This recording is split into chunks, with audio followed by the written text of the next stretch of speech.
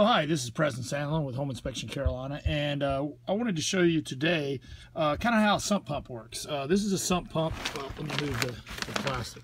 This is a sump pump here. So what happens is water flows, it's dark in here, sorry. Water flows down. This is usually the lowest place in the crawl space. They'll usually have some drains. Hold on, let me move the plastic. You can see where the water drains. It looks like they have a French drain going into the side here, covered up with gravel, and it usually comes into a housing or a bucket. Let me move that back. So there's holes, and then the water comes in the holes right there. It looks like also this one has a condensation line running into it, two condensation lines running into it. So you see the holes in the housing, and there's gravel on the outside of those holes. And the reason that is, that keeps the holes from clogging up. The gravel actually acts as a filter. So what happens is, that float right there, once that water lifts up, that float will come up and it'll kick it on. So I'm going to do it manually here.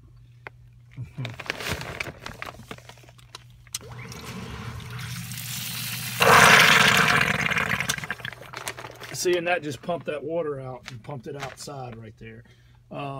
So right now there's none.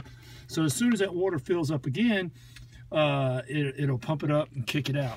Again, usually you want this. If you look, we're downhill. We're in the lowest part of this crawl space. Crawl space looks pretty good. It has a vapor barrier, and we're kind of on the side of a hill. It's a really nice crawl here, but it gets short on the other end up there, as you can see.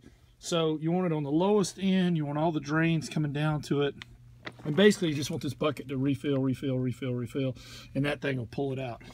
You wouldn't really have a sump pump if you had a natural drain, but if you have to pump it out, the sump pump is really a good option.